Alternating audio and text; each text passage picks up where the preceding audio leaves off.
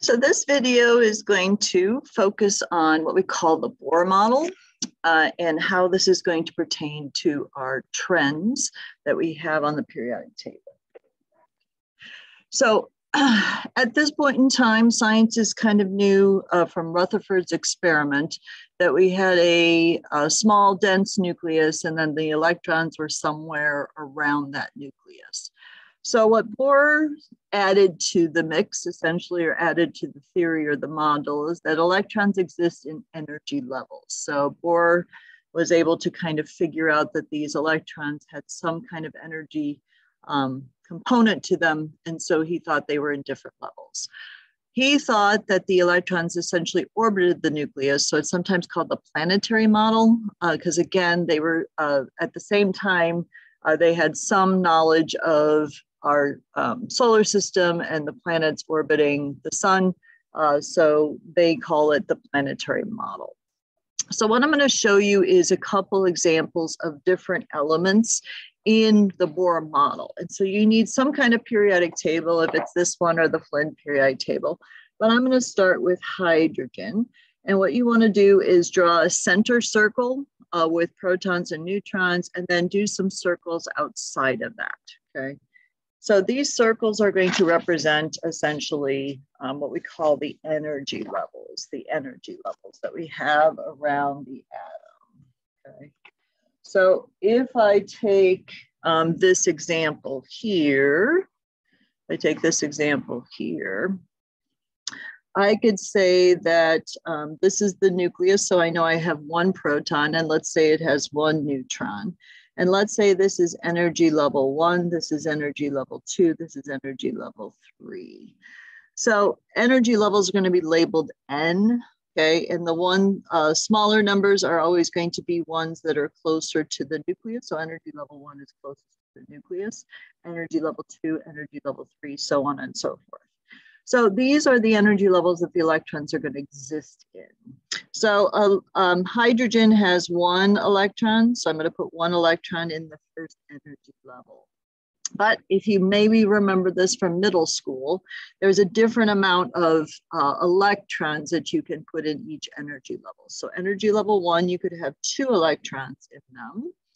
Energy level 2, you could have a total of 8 electrons in it. And then third energy level is going to be something we discussed. So again, if this kind of clicks with you, we're actually going to get into why that is. So we have protons and then we have electrons around it. So again, we're going to use this kind of as our model going forward.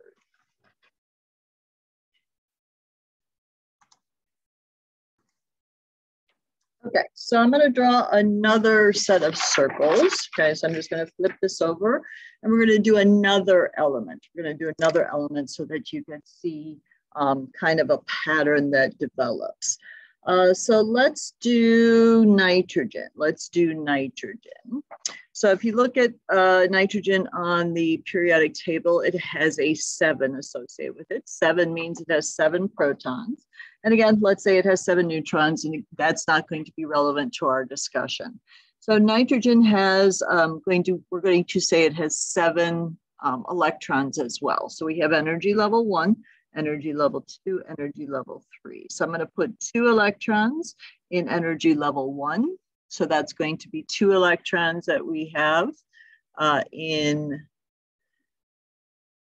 the first energy level. Then we're going to have 5 more electrons. So I'm going to put them around 1, 2, 3, 4, 5. Okay. So I now have 2 electrons in nitrogen, and I have 2 in the first energy level and 5 in the second energy level. So I have a total of 7 electrons in that atom. Okay, so as I get more and more electrons, I'm going to start to involve more and more of the energy levels. Okay, so let me show you where this is going. So I'm going to do another one, which is sodium. So again, with these videos, if you need to like stop and pause while you're drawing these circles, and again, they don't have to be perfect. Sodium has a total of 11 electrons, okay? Sodium has a total of 11 electrons. So again, energy level 1, we could put 2 electrons in there and we will all discover why that is. 1, 2, 3, 4, 5, 6, 7, 8. So I could total of 8 electrons in energy level 2. And then I have 1 electron in energy level 3. Okay, 1 electron in energy level 3.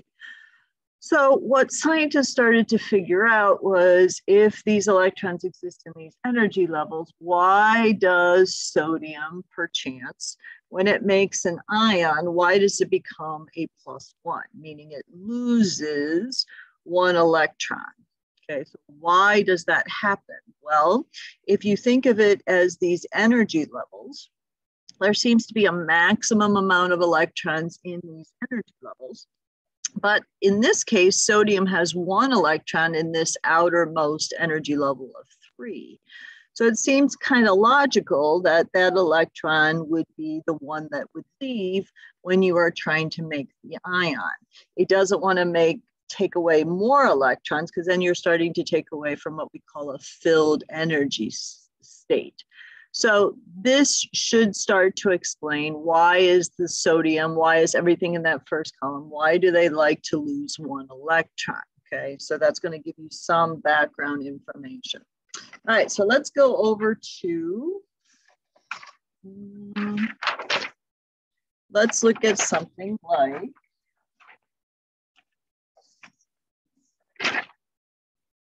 fluorine. Okay, so fluorine is number 9. Okay, fluorine is number 9. So fluorine. So it's 9 electrons. Again, 9 protons, 9 neutrons. Again, that's irrelevant to what we're talking about.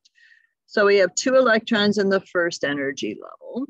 And then we have 1, 2, 3, 4, 5, 6, 7 in the second energy level.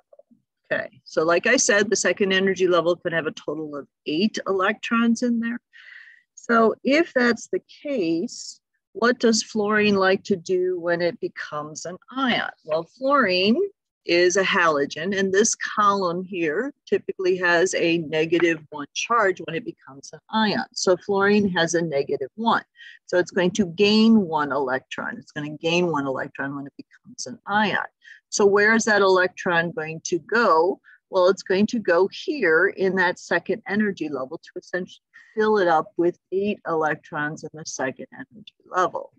So we started to see with this Bohr model exactly how many electrons can go into each energy level and where the charge on the ion happens to go.